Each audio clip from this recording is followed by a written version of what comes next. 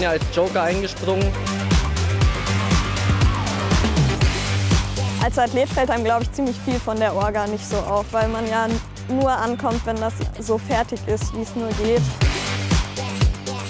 Dann brauchen wir noch Messer und Gabel, auch als Maskottchen, und die laufen dann hinterher, dann geht's um die Wurst sozusagen. Das wäre dann wieder eigentlich ganz cool.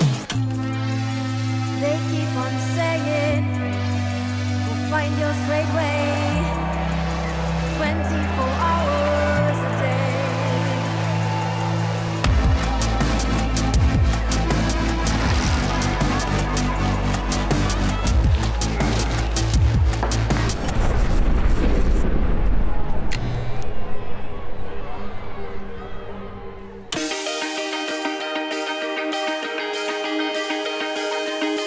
Dann darf ich noch mal herzlich willkommen hier im Olympiapark sagen. Schön, dass die Jury hier zusammengekommen ist. Ja, wir haben heute eine tolle Jury-Sitzung gehabt und haben unter nahezu 600 Einsendungen von Kindern zwischen 3 und 13 Jahren ein Maskottchen ausgewählt für die European Championships 2022. Ich würde dann sagen, wir machen uns ran an hier unsere alle Einsendungen, die hier so sind. Wir haben ganz viel hier vorne auf dem Wühltisch. Es sind über 600 Kinder, die teilgenommen haben, die hier mit dazu beigetragen haben. Ja, ist eine große Aufgabe jetzt für uns, aber ich glaube, wir kriegen das hin. Das heißt, ich darf euch jetzt alle zum Tisch bitten. Maral, Herr Santo, Sie müssen sich kurz mal gedulden. Das funktioniert tatsächlich virtuell noch nicht. Aber wenn wir dann zusammen so eine grobe Auswahl haben, kommen wir dann gleich noch mal zu euch auch. Ja? Das war wirklich wichtig, dass wir uns alles noch mal anschauen, uns wirklich die Zeit nehmen, weil auch hinter ganz vielen noch mal ein bisschen Story da war. Die haben noch mal erzählt, warum, noch mal eine Begründung, eine schöne Geschichte dazu erfunden. Und es war uns einfach sehr wichtig, sich die Zeit dafür zu nehmen, und es hat sich gelohnt. Aber haben wir auch einen Hirsch? Nee, wir haben in der Vorwahl also das war ein Tischtennis-Fan, der nennt sein Maskottchen Ping-Pong. Ping-Pong, ja. Aber es darf auch bayerisch Spazi heißen. Der sieht aus mit den Augen. Turm ist eine coole Idee auch, ne? Ich finde den gut. Was ist denn das für ein Typ hier? Ein Hase? Ja. Ach, der ist süß. Das ist wirklich süß. Und hier, das ist auch ein Biber, oder was ist das hier? Das Ja, ist sogar gebastelt. Das ist der, oder? Ich finde den auch sehr gut. Cooles Cappy, ne? So ein bisschen cool, so seitlich auf da. Das ist natürlich auch süß, ja. Habt ihr denn schon irgendwie so... Das ist, ich weiß, es ist sehr, sehr viel. Also meine beiden Favoriten sind der Hund und der Hase. Hund und Hase? Ja. Na, dann nehmen wir den mal. Und Katze, Maus. Weißwurst und Brezel. Ja, ne? Ja, Weißwurst und Brezel nehmen wir auch mal mit, auf jeden Fall, hätte ich jetzt auch gesagt. Es ist toll, diese fantasievollen Sachen von den Kindern anzugucken. Also waren tolle Einsendungen, wir waren, glaube ich, alle begeistert, egal aus welcher Disziplin wir gekommen sind. Also haben wir wirklich viel dabei. Viele Eichhörnchen sind es geworden. Allein schon 4 Eichhörnchen oder 3 Eichhörnchen jetzt drauf. Lux. Ich bin jetzt einfach mal kritisch. Ich kann mir das mit Weißwurst und Brezen, so bayerisch das wäre, ich weiß nicht, als Lotta, würdest du dir eine Weißwurst als Kuscheltier kaufen? Ganz ehrlich. Also kritisch, ja. Finnland hätten wir noch mit dabei. Ich weiß, das ist bei euch noch nicht so gut angekommen. Ja, man weiß halt nicht, was man weiß nicht, das was es ist. Ja, es ist eine blaue Box. Aber es ist, wie gesagt, aus Finnland. Eine blaue Box aus Finnland. Ja gut, okay. Für uns war es wichtig, dass es auf jeden Fall irgendwas ist, was zu uns passt. Also zu München passt, zu Bayern passt und aber auch natürlich was sehr viele Leute verstehen, was sehr viele Leute auch kennen, vielleicht aus ihrem Alltag, aus dem Garten. Ich finde fürs Eichhörnchen, weil es einfach eine coole Kombination ist. Ein Trachtenhut und eine Trainingshose. Das ist wirklich cool, finde ich auch. Ja, und es gibt eigentlich nicht so viel, was dagegen spricht. Ja, und es also, ist kuschelig. Sympathieträger, ein Eichhörnchen, oder? Also Handzeichen bitte für die Biene. Also dann Handzeichen bitte fürs Eichhörnchen. Ja. Ich glaube, wenn man das andere nicht kennt, dann findet man das Eichhörnchen gut. Cool, wir haben ein Maskottchen. Ja. Es war schwer, war ein bisschen traurig für meine Hasen. Aber am Ende bin ich sehr zufrieden mit dem Sieger.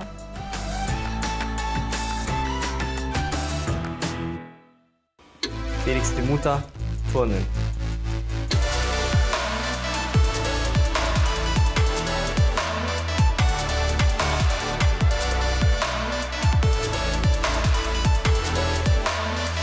Wir sind heute in Stuttgart beim ENBW DTB-Pokal. Das ist eine Weltcup-Challenge, wo verschiedene Teams, ich glaube dieses Mal waren es 12 Teams, um einen Teamtitel kämpfen.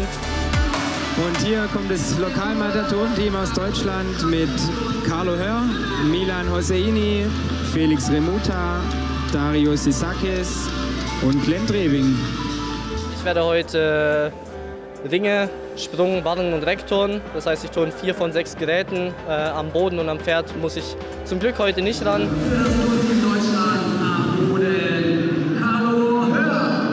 Die Vorbereitungen liefen bei mir anders als eigentlich geplant. Ich habe mich vor 2 Wochen mit Corona infiziert, wurde dann ursprünglich eigentlich aus dem Team rausgenommen für hier, konnte mich zum Glück aber nach einer Woche wieder freitesten und nachdem im Vorbereitungslehrgang in Chiembaum weitere 2 Leute an Corona erkrankt sind, wurde ich dann ganz kurzfristig von unserem Cheftrainer angerufen und er hat gesagt, Felix, kannst du turnen, wir brauchen dich, du bist in Stuttgart.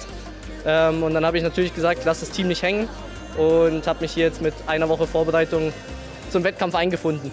Felix Remuta, auch mit dem Asayan am Anfang. Auch Kippelkreuzhang. Erstes Gerät, an dem ich heute geturnt habe, waren die Ringe. Da habe ich praktisch aus der kalten Hose eine Übung geturnt, da ich aktuell ein bisschen mit Schulterproblemen zu kämpfen habe und Ringe extrem auf die Schultern gehen, wir deswegen da ein bisschen pausieren.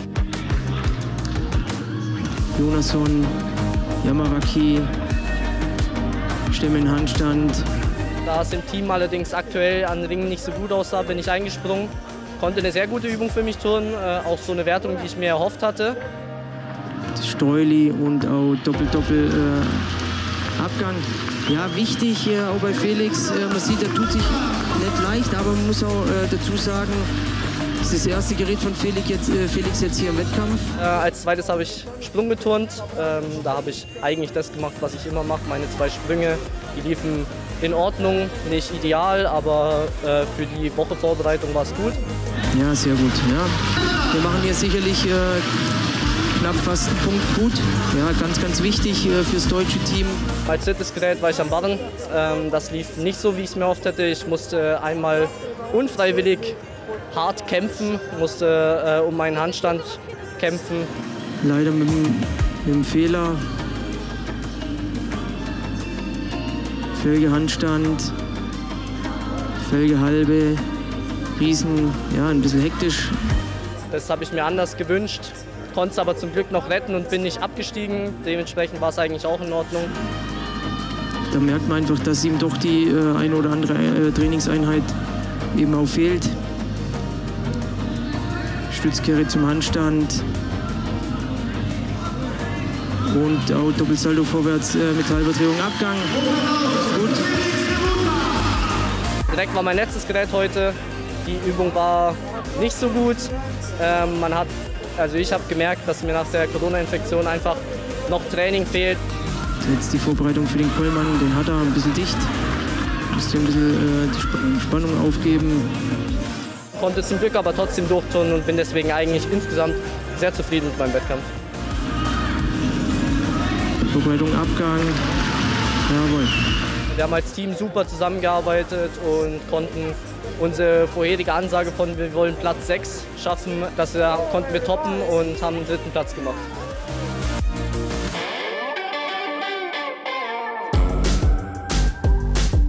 Wir sind ja jetzt gerade in der ersten Jahreshälfte. Da ist natürlich das ganz große Ziel von jedem Athleten hier die European Championships 2022 in München. Darauf arbeiten wir alle hin. Das war jetzt hier mal so als erster Test für die Mannschaft ein sehr, sehr guter Wettkampf, den wir auch sehr, sehr gut über die Bühne gebracht haben.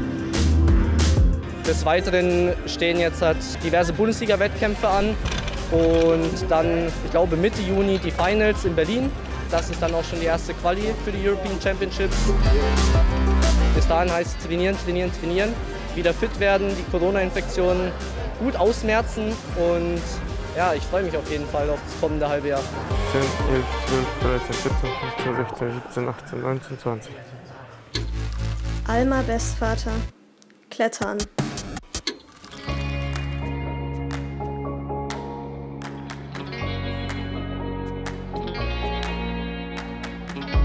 Ich habe mir leider Mitte, Ende Januar eine Schulterverletzung zugezogen im Training.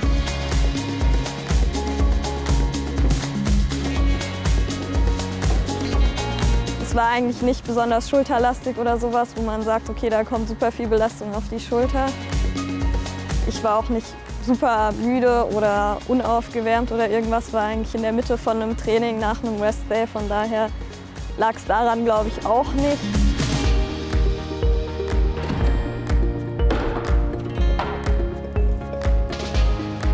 Ich habe mir eben die Schulter ausgekugelt und mir dabei das Labrum zerrissen, hatte dann 2 Wochen später eine Operation und ja, kann meinen linken Arm eigentlich immer noch nicht so richtig benutzen, aber was ich halt jetzt schon wieder machen kann, ist einfach im Kraftraum ein bisschen einarmig trainieren und eben die Beine und den Rumpf, und das ist das, was ich jetzt mittlerweile wieder mache.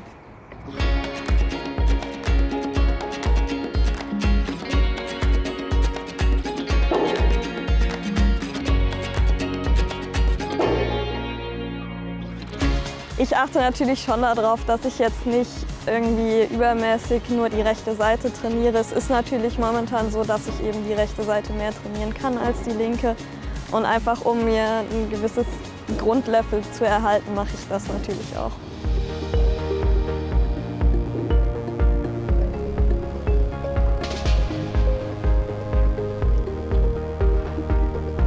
Muss das so wehtun? Was? Ja. Ist das gesund? Momentan habe ich sehr, sehr viel Physiotherapie, also mindestens 4-mal die Woche für jeweils 1 Stunde. Und ja, dabei wird hauptsächlich an der Mobilität der Schulter gearbeitet und jetzt seit kurzem kann ich auch ein bisschen was für die Kräftigung wieder tun.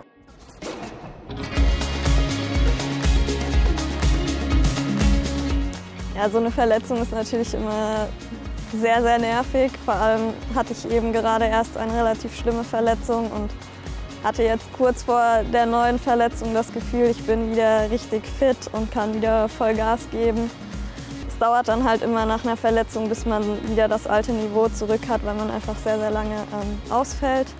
Und jetzt ist es eben besonders nervig, weil eben die EM in München natürlich so ein Jahreshighlight war, für das ich einfach sehr viel trainiert habe und auf das ich mich sehr gefreut habe.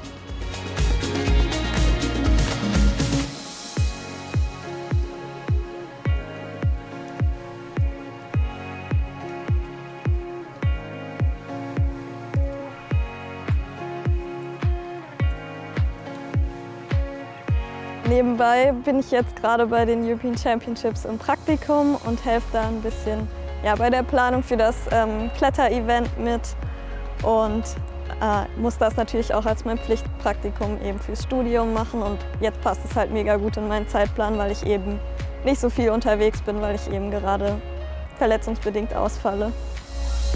Okay, also hier kommen immer noch die Athleten rein. Hier geht es dann raus in die Call Zone. Ich hoffe natürlich, dass ich mich einbringen kann in das ganze Thema eben als Athletin, um einfach die Sichtweise der Athleten auch an die Organisatoren heranzutragen. Da ist die Tür da, ja. Genau. Ach so, ja. Gut. Und in dem Innenhof haben wir ja dann noch das Cage-Ring, das dann von beiden Hallen genutzt wird. Das ist dann in dem Innenhof zwischen den beiden Hallen. Genau. Also wenn alles jetzt optimal verläuft mit der Verletzung, dann kann ich ungefähr in 6 Wochen das erste Mal wieder an die Wand und tatsächlich ein bisschen leicht klettern. Dann nochmal 4 Wochen, bis ich vielleicht wieder voll belasten kann, wenn halt alles wirklich optimal läuft. Und bis ich wieder wettkampffit bin, dauert es wahrscheinlich noch ein bisschen länger.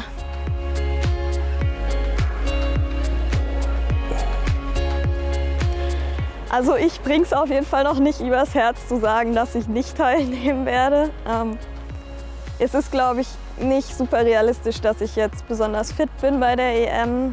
Wenn es optimal läuft, kann ich vielleicht starten.